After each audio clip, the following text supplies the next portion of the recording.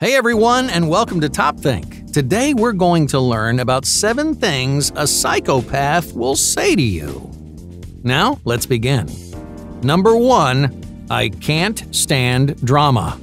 Much of what a psychopath says contradicts what a psychopath does. For example, psychopaths actively resent any drama that comes into their lives, and if you start an argument or confront them with a problem, they call you dramatic.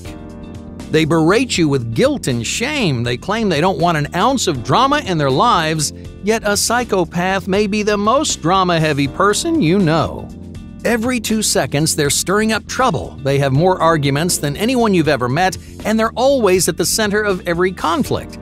They talk behind people's backs, they pin friends against each other, they use guilt and shame to bully friends or partners into doing what they want.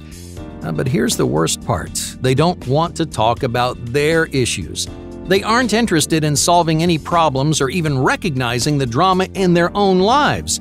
When you bring up the subject, a psychopath accuses you of creating drama. They blame everything on you and they pretend like they are the victim of your bad attitude. But you know that's not true. You've seen the way they interact with other people and you know how much drama unfolds in their life on a daily basis. If this person really didn't like drama, they wouldn't have any drama to discuss. On the off chance they did, they'd be focused on solving the problem instead of making it worse. You wouldn't catch them gossiping, arguing, or exasperating their problems.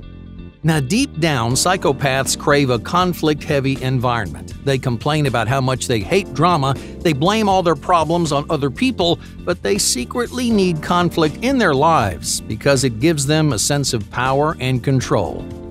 So the next time someone says, "I can't stand drama," take a look at their lives. If they're surrounded by conflict, you may be talking to a psychopath.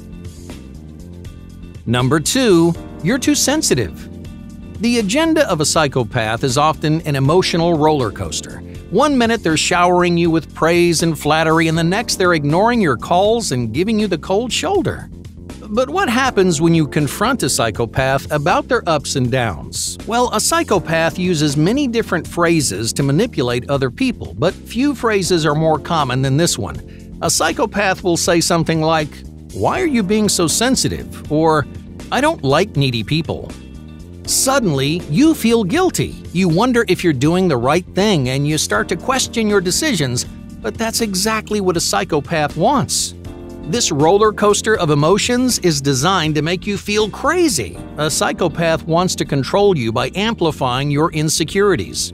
They want to lower your self-esteem and create sources of self-doubt, because the less faith you have in yourself, the easier it becomes to push their agenda.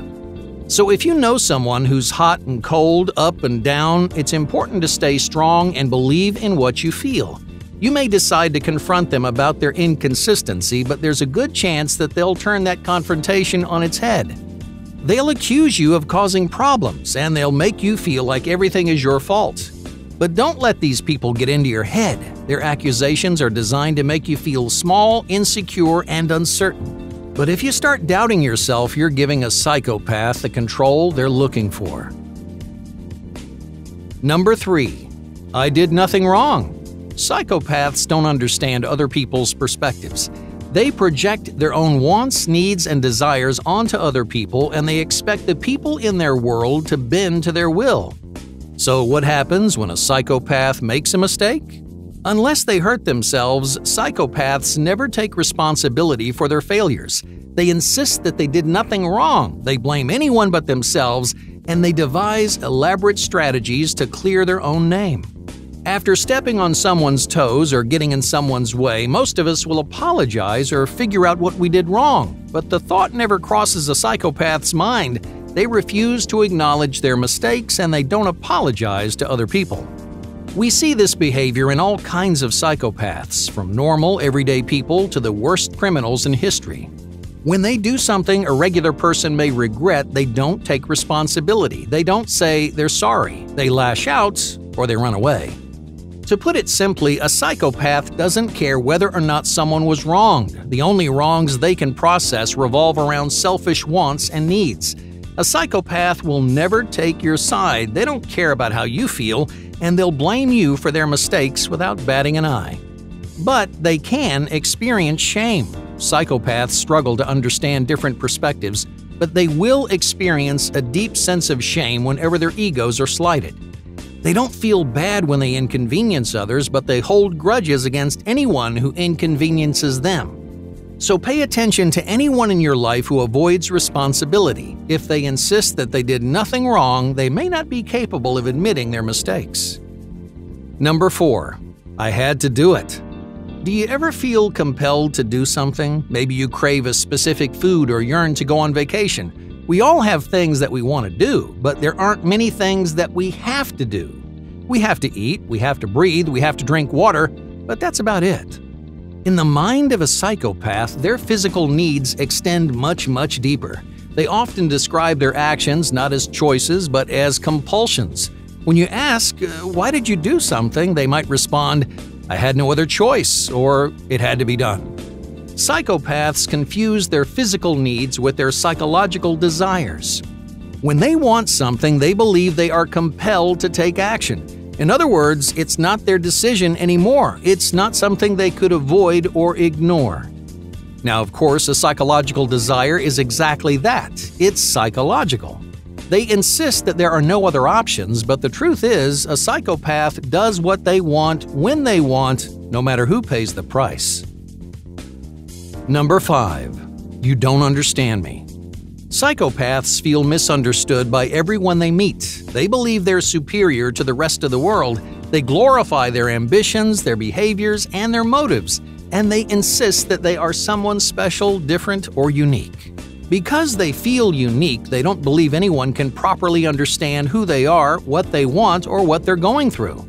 When other people try to understand them, they actively push them away. It's a self-serving habit that reinforces their already overinflated egos. But that's not all. A psychopath uses phrases like, you don't understand me, or you just don't get it, to manipulate their friends or partners. We sometimes call this gaslighting. A psychopath will claim to be misunderstood, and that misunderstanding makes other people feel guilty or unsure.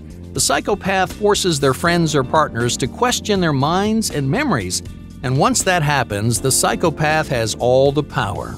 Ultimately, psychopaths aren't interested in relating to other people. They might say, you don't understand me, but they don't want to be understood. They want to boost their ego and push you around. They want to create a hierarchy in your relationship. In other words, they want to take advantage of you. Number 6. They deserved it. Psychopaths are not capable of empathy. When they hurt someone, they don't feel bad about what they've done, they don't understand tragedy, and they have no interest in making amends. Instead, they believe their actions are justified. To a psychopath, any action that benefits themselves is worth doing. Sometimes that means shamelessly manipulating someone in need. Other times, they steal from the people closest to them. In either case, a psychopath does not experience regret, empathy, or remorse. Instead, they feel powerful. So how do you know when someone is incapable of empathy? Well, most of the time, they'll tell you. Normally, when you hear bad news, you feel sorry for the people involved. If your friend got in a car accident, for example, the first thing you say is, "Are you okay?" But the mind of a psychopath works differently. When something bad happens, they might say, they deserved it, or they had it coming. A psychopath doesn't think about the health and safety of other people. They aren't interested in the well-being of others. They don't care if something bad happens to another person, and they aren't afraid to admit it. Number 7. I'm the exception. Arrogance is another hallmark of a psychopathic personality. Psychopaths are obsessed with themselves. They believe the world revolves around them, and they have an extraordinary opinion of their own potential.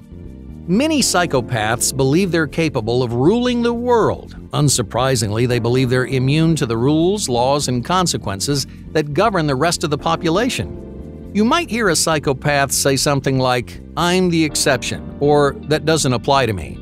They expect everyone else to follow the rules while they do whatever they want. In some cases, a psychopath will ruin someone's life or destroy their relationship. They'll take advantage of other people and they freely manipulate their loved ones. Why? Well, because they believe they can.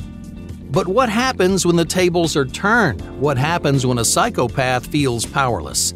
Instinctively, they lash out. They can't believe that someone else would manipulate another person. They criticize and insult anyone who breaks the rules, but as soon as they see an opportunity, they'll do exactly the same thing. So if you know someone who thinks they're above the law, someone who believes they're the exception, not the rule, you may be talking to a psychopath.